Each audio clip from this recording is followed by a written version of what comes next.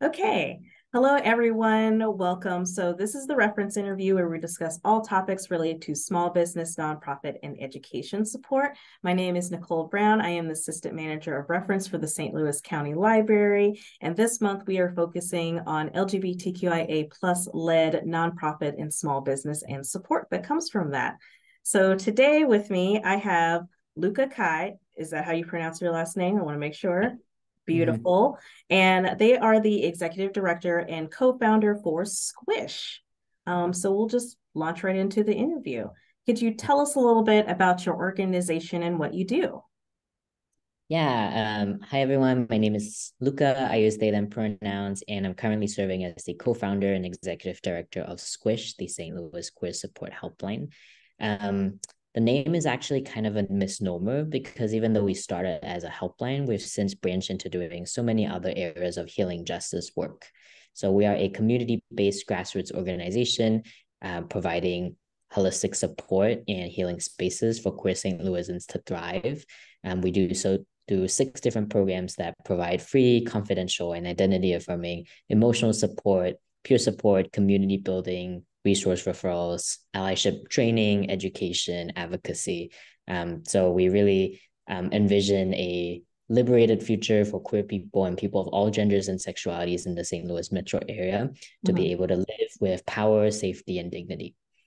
That's wonderful. So, okay. So how did you even go about forming this nonprofit? Like where did this idea come from and how did you feel like this filled an unmet need in the community? Yeah. So we did a needs assessment with the community in 2019 where we did some interviews, surveys. We did an assessment of the local data related to the St. Louis LGBTQI community. And we Mhm. found that our community, even though it's like 2019 at that point, still face so many different health disparities, including medical, mental, sexual health disparities, feeling a lack of safety, lack of safe spaces, lack of spaces where we can be free from discrimination, hostility, queerphobia. So I think Squish was really founded to create a community where we can feel a sense of being seen, being heard, and being able to be our true selves and the full authentic selves with each other, and really tapping into community power instead of waiting for allies to come save us or to rely on people in power to make things better, our day-to-day lives better. And just to be clear, like who did you co-found the organization with? Yeah, I co-founded the organization with Riot, who is a white trans non-binary social work student at the time, and they've since gone on to provide other clinical supervision and therapeutic support for the organization. And since then, we've also grown to have 3 staff members, over 60 volunteers and partners. So I would say the organization has really shifted and grown. Yeah, that's a lot of growth. Actually, it's like the many volunteers. Yeah. So what are some of the challenges that you experience in this growth and just trying to run a nonprofit in general? Yeah, there's so many. I think a lot of the challenges we face are very systemic. So, we've did a lot of analysis around what's called the nonprofit industrial complex, and what it is, it's a network and system of the way that the nonprofits are set up in this country to alleviate social problems. Has not really set up in a way that promotes justice, equity, and sustainability. So, for example, nonprofits being dependent on funding from philanthropy and from funders who are not always well connected to the communities we're trying to uplift. Right. Oftentimes, nonprofits being relied on to provide direct services, but not being encouraged to build community power so that communities can solve their own problems instead of relying on service providers for the long term.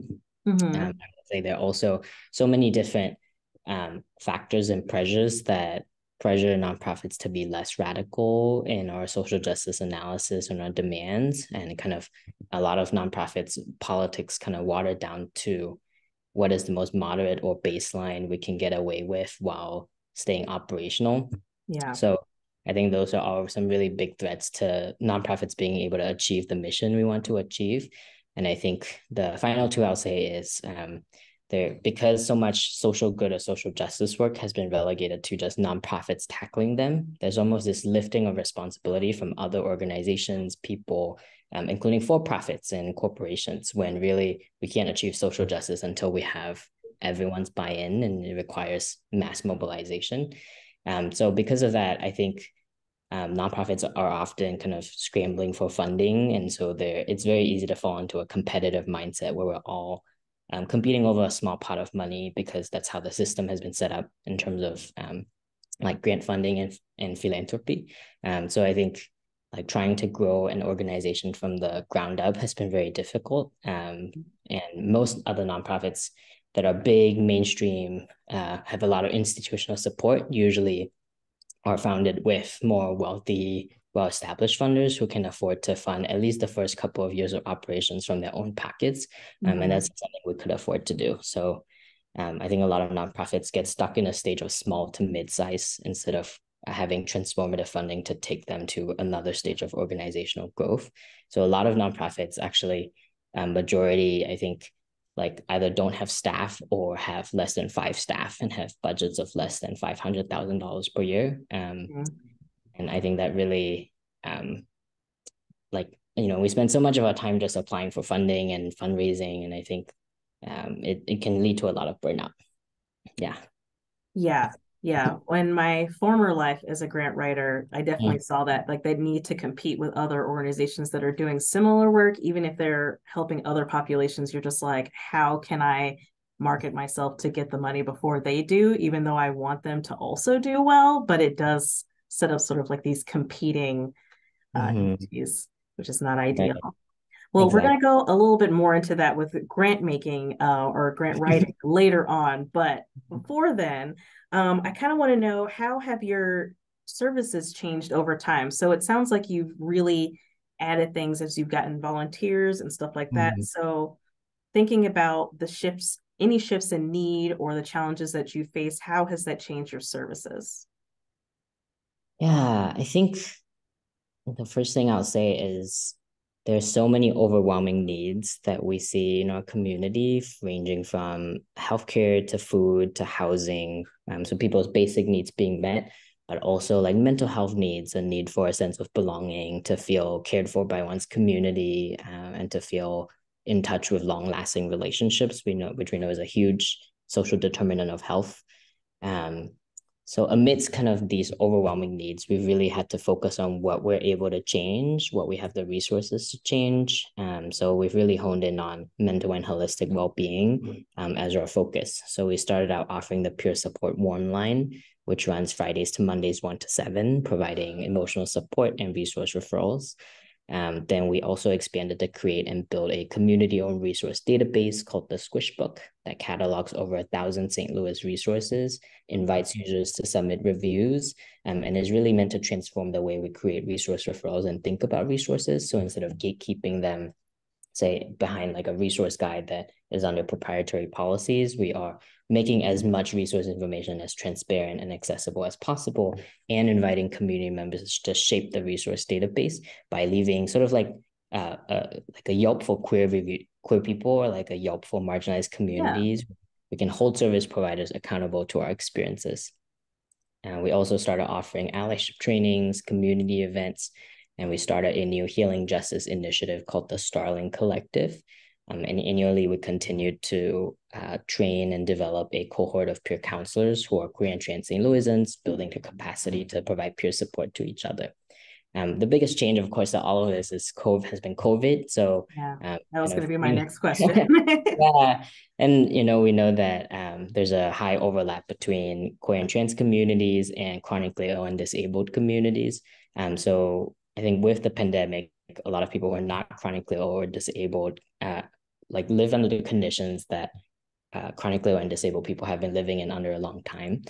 So, normalizing masking, like normalizing testing. And I think a lot of people have this mindset that the pandemic is over and that, we don't have to mask anymore and there are no COVID restrictions anymore. There's also this dominant narrative that masks are cumbersome or uncomfortable, so they should be optional, and we leave it up to the individual to decide.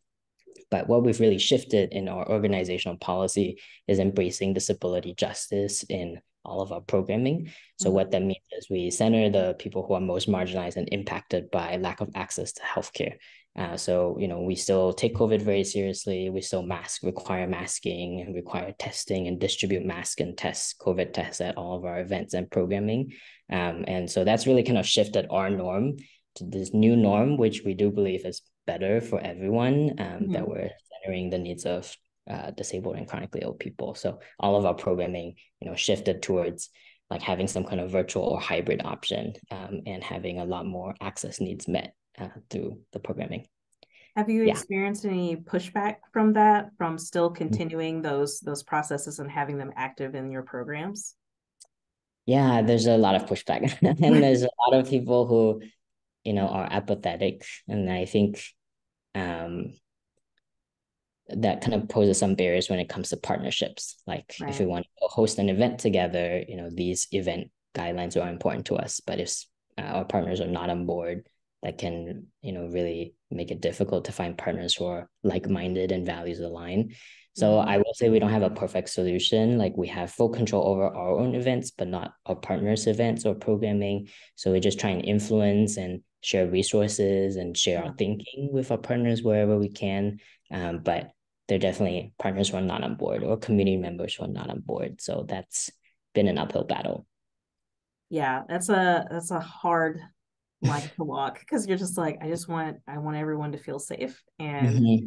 even from like a library standpoint, that has been something that we've like struggled with back and forth, like how much do we push or don't push, and Mm-hmm. trying to get the community as aware as possible and at least providing these things to folks. And so that's, yeah, I feel you. Yeah, I I feel feel that. that. Yeah. All right. So wanting to know about more about you, how long have you Mhm. served in this role? Did you feel prepared for starting a nonprofit? Like what, um, I guess, do you feel like there's any part of your personality that made you ready for this? I don't know. Like what, when you went Yeah. into it, did you feel ready? Yeah. So I've served in this role for over 4 years now, since 2019 when I started the organization. Um, and I think every year I feel like I'm such a noob and so green at this role. I think especially the executive director role has been really like put on a pedestal and also overwhelmed with demands and responsibilities. So I believe that executive director roles are not sustainable. They're not really meant for like regular human beings to take on. And I don't think that's good. I don't think that's good for organizations or nonprofits. And it's not good for EDs, especially EDs of color who face such a high rate of attrition and burnout. So I think every year I have felt more and more prepared because of mentors and partners in the community who like Sayer at MTUG, for example, Julia at Solidarity Economy, people who have really taken me under their wing and shared their journey with me has really helped me feel less isolated and more supported. And all of our mentors kind of treat me as an expert in my own right and they take a really youth empowerment approach, which I really appreciate because I'm learning from them, but I also learn to do things differently from them and like Yeah. in my own leadership style. Um, so I felt more and more prepared every year, both in terms of soft and hard skills. Like soft skills mostly involve like management, supervision, leadership, like delegation, empowering other people to become leaders in their own right instead of me micromanaging. And then I would say there's some boring, hard technical skills as well, like how to read a balance sheet, like how to like find a contractor, how to hire people, how to do interviews, and also like how to run a community event. So I feel like I came into this role with some like kind of baseline, like about like 10 years of community organizing, event planning, and relationship building skills. So I feel like my personality, I feel very fulfilled doing this work, but definitely feel like I had to learn a lot of skills on the job. Yeah. And nonprofit, because there's always need, I think that really lends itself towards that burnout that you were talking about. Like you're always just pushing and pushing, but there's always more that can be done. And that Mm-hmm. can wear down on you after a while. So it's good to have that kind of support. I think through our resources as well, we really encourage people to find those mentors, network with others who have the same values so that you don't feel so isolated in the Mm-hmm. work and it doesn't swallow you up kind of thing. Yeah. Okay, can you tell us sort of about the roles within your organizations and some of the stats around your service model? Yeah. So I think we kind of have a unique organizational structure in that we have a lot of volunteers and very few staff, as well as a more decentralized structure. Mm-hmm. When we started out, we really aspired towards non-hierarchy, so having a completely flat structure. And we also really value consensus-based decision making and democratic decision making. Over time, we have found that that actually also caused a lot of burnout, and because we didn't have clear roles, and we can have clear roles and not and all of the things I just mentioned. But some of the things that like didn't make this work so well for us include like having low capacity, being completely volunteer run for a long time, people coming into this work with multiple demands in their life and financial stressors.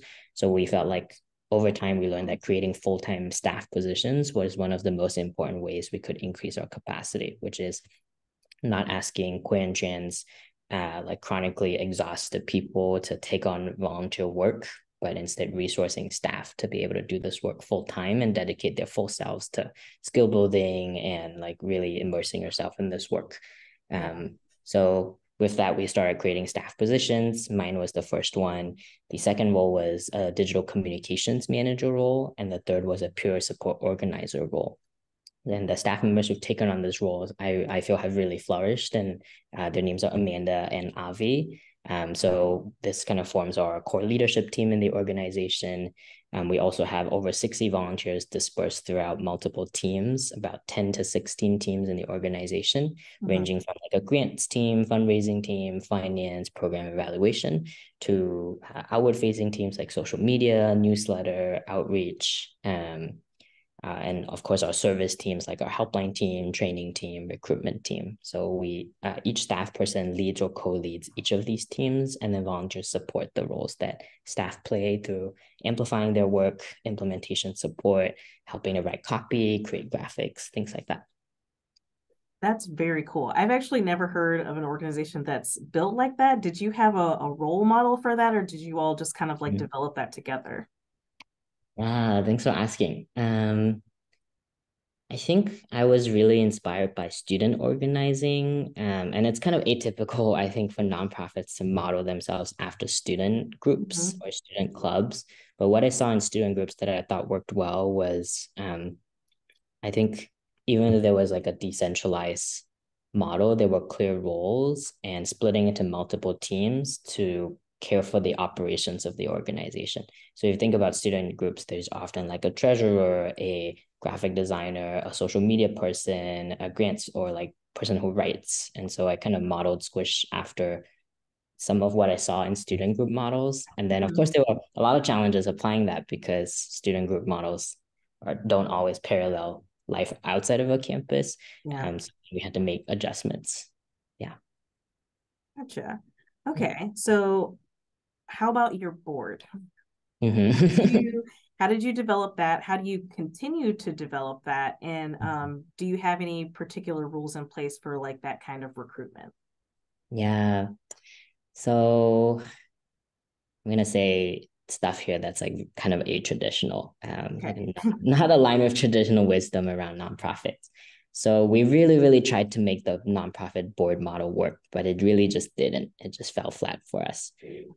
So at the start, we have a board of three, and then we recruited and expanded to a board of six. Mm-hmm. And these were community members who are really passionate about Squish's mission, pretty new to being a board member, and so we tried to invest in some consultation and skill building. But what we ultimately found is that the board structure isn't really set up for success because there's so many different duties um, piled onto one entity that's expected to do everything from fiscal responsibility to legal liability to governing the organization to overseeing the ED to HR to policy management to fundraising. And so we just didn't really feel like the board, which is made out of volunteers, is well resourced to take on all of these roles without significant skill building or recruiting people who already have this experience. But who are usually has this kind of experience? Usually people are more privileged with prior board experience, people who are kind of the same people being tapped on by multiple nonprofits to do this work. So it really limited our board diversity, and we couldn't really make meaningful progress on our diversity and representation goals as a result. So instead, we wanted to invest in a leadership team, like our staff, who is fully resourced and paid to do this work. And our board still supports us, but honestly has delegated a lot of the responsibilities a board is traditionally expected to do to staff and other volunteers who are more in touch with the day-to-day realities. We also felt like, traditional wisdom about boards usually kind of splits up, like, one staff to do day-to-day operations and one's board to focus on big picture governance.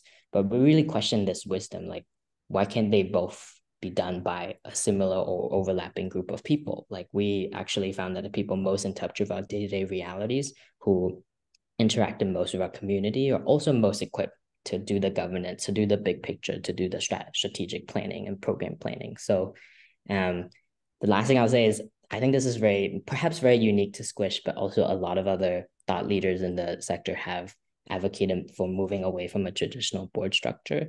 And, we still have plans to maybe in the future build some kind of community advisory board, or something that preserves the essence of what we like about the board structure without everything it's expected to do. So we haven't given up on it totally, but I think we really question a lot of the traditional wisdom around boards, and maybe boards work well for other people. When I talk to folks at Promo, like, it seems like their board is much more effective for them, and it's much more beneficial for them. So I'd be really curious to see if other organizations have tried different models, or if their board works, how it's different from ours. Yeah, I don't know a lot about, like, I am on a board for Reaction Lab, and it has been a huge learning curve for me, but it does seem like there's a lot on a small group of people. So I totally agree with you there. And it's just like, without all these skills, or without recruiting specific people who know how to do those things, I don't know. I guess I don't feel very effective as a person, but I'm just kind of like, okay, well, what I can work on is trying to get them more funds and know how to do budgets really well. So that's something that I can contribute. But in general, my brain also is like, is there a better way to do boards in general? So yeah, I'm very curious how different places kind of work that out. I know they're thinking about like more of a youth advisory type of model to it, and having a youth member on the board, and heard of other organizations trying to, like, change that in different ways. But then I've also heard of boards that are like 26 people, and it's just like, I don't know how how you do that, but it seems like one of those things that you have to make it work for you. So yeah. Okay, so next question. As an LGBTQIA plus led and focused organization, we're getting into those grant makers and donors kinds of things. Have you experienced any hurdles with cultivating donors and also connecting with those grant makers? So we talked a little bit about sort of the difficulties around the competition and all of that. But for you all, have you been able to cultivate donors in the way that you've wanted to, or have you had to try a different model for that as well?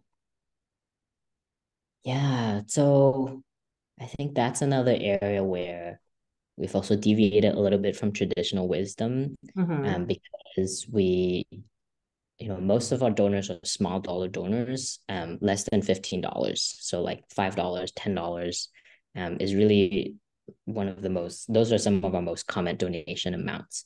So, traditional nonprofit advice we got was like, where can you find those wealthy donors and connect with them, and, like, really incentivize them to make a big donation every year, do a gala, and like put on this huge event. And, as a small budget organization, that just wasn't very sustainable for us. We found that often when we put on fundraising events, we almost had to spend as much money planning and resourcing the event compared to how much we were earning from the event. So I think we really had to diversify our financial strategies and figure out what works for us. And so for us, that was relying on community members to host fundraisers for us. Social media is something we do really well, spreading the word and raising awareness about the organization. So we're reaching a lot of people, even if each of them don't donate very much. So donating small amounts. We also have a lot of different donation platforms to make donating as accessible as possible. So we know that, for example, younger folks prefer to use Venmo and Cash App. And then we also have PayPal, ActBlue, GiveButter. So having different ways that people can donate, including in-kind and cash donations. And then finally, we really prioritize general operating grants and multi-year grants to kind of reduce the hamster wheel feeling of like every time we apply for a grant, almost no time has passed. Now we have to report, and then again we have to apply again because it's a single year grant. Mm-hmm. And admittedly, general operating and multi-year grants are much more rare. And then queer specific and trans specific grants are even rarer. I think queer specific grants account for less than 5% of all philanthropic dollars, and trans specific work is an even smaller portion of that. So we've really had to both build stronger relationships so that people are sending grant opportunities to us by word of mouth, or connecting us to potential funders through word of mouth and building relationships, but also casting a wider net in terms of our grant search terms and then narrowing down based on our priorities, which is, for a while we applied for a lot of grants that we didn't get. I think that was maybe more than 50% of the grants we applied for in the first 2 years we didn't get. So I think figuring out where we had a higher success rate and which funders were more aligned with our values and programs so that we didn't have to twist ourselves into a pretzel to try and fit funding criteria or specific priorities. I think all of those things helped towards more funding sustainability. Yeah, and grant writing takes a lot of work and time, and you're already doing other things. It definitely takes a lot of time to do all of that, and so it's like, how do you apply to the things that you have a good chance for instead of like just putting out as many applications as possible. All right, so what are some of your goals for your organization, for yourself, over the next 5 years? Like, what are you hoping for Squish and for you? Yeah, I think I really hope for our healing work to take off because I think very often we see activists and social justice organizations are pushing for change, and there's a lot like when we're fighting and resisting, I think it also takes a lot of energy and it takes a certain kind of person to be that kind of activist. But we also want to hold space for people who are quieter, who want to contribute to the community in smaller, softer ways, in less visible ways, kind of like healing the healers who are the backbone of our community. So I really hope that we, learn more about healing justice and tailor our programs to the principles of healing justice, which is a movement nationwide that has been, I think, really on the rise in the past 10 years. Healing justice is, from my understanding, the idea that healing cannot come without social justice, and social justice cannot come without healing for the people fighting for social justice. And healing looks different for everyone and is not on a specific timeline, but needs to embody the full self, so mind, body, spirit, ancestry, etc. So I'm really excited for us to figure out what healing justice work looks like for us. The other thing I'm really excited about is for the organization to move away from reliance on me as the co-founder and to develop structures that allow it to sustain itself beyond me.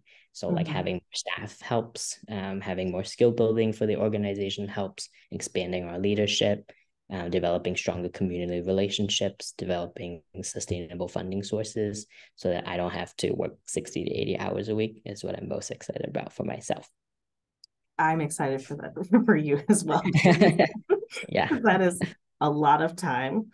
All right. So if someone came up to you and they said, hey, I'm going to start my own nonprofit in St. Louis, what kind of advice would you give them? Yeah, I think there's a book I really want to recommend here. It's called Incite the Revolution Would Not Be Funded. And it's an anthology of essays about the limitations of the nonprofit format, and trying to expand our collective imagination about what social justice work can look like beyond nonprofits. So it really takes a look at how social justice work can happen within nonprofits, but can also be diluted or sabotaged within a nonprofit context. So hopefully someone reading this would think critically about, do they want to start a nonprofit, or are there other formats that they can do the work they want to do? I think it's I'm sensing it's becoming more acceptable to not have a nonprofit, but like seek fiscal sponsorship for some of the similar benefits. Mm-hmm. And I think also before I started Squish, I think I wish I did a little bit more like um, understanding of St. Louis queer history and queer theory so that I could think about what else I wanted to do with the skills I had and then the needs I was seeing beyond starting a helpline. And I think sometimes when people want to start new services, I think we might end up pouring a lot of resources into creating something that is already duplicative, as opposed to supporting something that already exists. So, yeah, I think finding a specific niche and purpose for one's resources and skills can be really difficult, as opposed to like figuring what already exists and what might be gaps. And this is starting to sound very generic. And I will also say sometimes people start doing the work and then figure out that they need to pivot, and I think that's okay Mm-hmm. too. Yeah. Yeah, what were you gonna say? I mean, I love that answer actually, because I think that's part of what we do with helping folks. And then also with our small business conference, the nonprofit, like starter nonprofit first begins by telling you all the reasons why you shouldn't do it. Um, and then goes into why you can do it, if you really want to. And that is a partnership that we have with St. Louis Public Library, which I'll talk a little bit about in a second. But they really start with don't do it. And then, okay, if you're going to do it, then, Yeah. think about these things because there is a lot, even just in this area. So it's just kind of like maybe you want to help, but does it have to be this way? And if you are going to do that, how can you do it in a way that like doesn't make you work 60 to 80 hours a week? Like, what does that look like for you as well? Because you have to be able to keep going, right? Okay, so I want to talk about the book of librarians. So you're planning to meet with one of our team members in the reference department to have a book of librarian appointment, which is basically like you get an hour to be with us. We'll do the kind of research you want to do. I would love to hear what do you hope to gain from that experience and sort of what you're looking for during that appointment. Yeah. I think I really reached out to schedule this session because I was taking a look at Squish's grant portfolio and wanting to figure out what our grant priorities are for the next year or two. Um, as we're learning more about grants, we kind of dump them on the spreadsheet where we do all of our research and then we try and prioritize from there. Over time, Mm-hmm. that spreadsheet has kind of gotten large and unwieldy, and we find Yeah. ourselves struggling to prioritize as we start receiving more opportunities and more opportunities on our radar. I think we're going to have to make harder decisions about what opportunities to pass up and what to prioritize. And I think when we were first starting out, we kind of went for everything that was possibly reachable and or low hanging fruit. Mm-hmm. Um, for example, do we want to spend 20 hours writing a mini grant that's $5,000, or could we go for like spend 30 hours writing a mid-sized grant that's $10,000? So weighing our capacity and trade-offs. I think we've also found that difficulty finding values aligned funders. So I think they're often like much more moderate LGBTQIA funders or healthcare or mental health funders who, might not be on board with everything we stand for, or everything that we want to achieve.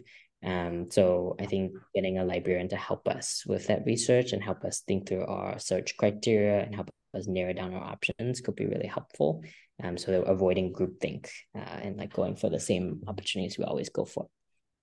Yeah. And just for those listening, through the St. Louis County Library, you have access to Foundation Directory, which is a huge database of grants nationwide. And so that's kind of one of the first resources that we start with folks who are looking through grants because they're able to look to see like how much money grant makers are giving, who they're giving to, what region are they giving. So there's a lot of information that you could get from under that. Of course, those are available within our branch. It's not available remotely, unfortunately, but we are able through the Book Librarian to help people sort of work through that very large behemoth of a database.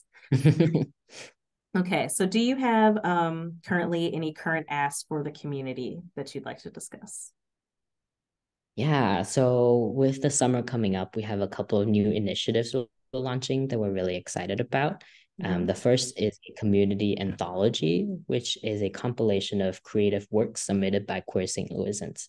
So if you're interested in supporting Squish's work and reading the work of queer St. Louis creatives, we would love for folks to purchase a copy, and it sells on a sliding scale basis between $10 to $40, and it's going to be available digitally and physically. So we'd love for folks to check that out. The second is we're launching a storytelling and fundraising campaign where we are sharing some of the most compelling and moving stories and photos from our storytelling initiative last year. So, in the same vein, if you want to read about these stories, they're going to be available on our website. And if they move you, if you feel seen, if you want to support our community through reading these stories, there's going to be an option at the end to donate as well. Finally, I would say, we have a bunch of different offerings, including allyship trainings, community events, our peer support helpline, and the Squish Book Resource Guide. So I encourage people to use these offerings, engage with them, engage with our community, and also support our work through donating, fundraising, becoming a monthly donor. Right now, we are specifically looking for donations of accessibility equipment, including any video conferencing equipment like an owl, or masks or COVID tests. And I think those equipment are really going to help us bring our programming to the next level and bring our programming to some of our most marginalized community members. So yeah, in short, use our programs, donate, fundraise, or check out our stories and anthology. Awesome. Can you remind us again of your website and any of your socials? Yeah, it's www.thesquish.org is our website. And we are at The Squish on social media, including Facebook, Instagram, and we don't use Twitter. And our LinkedIn is a bit dead, but we have those as well. Gotcha.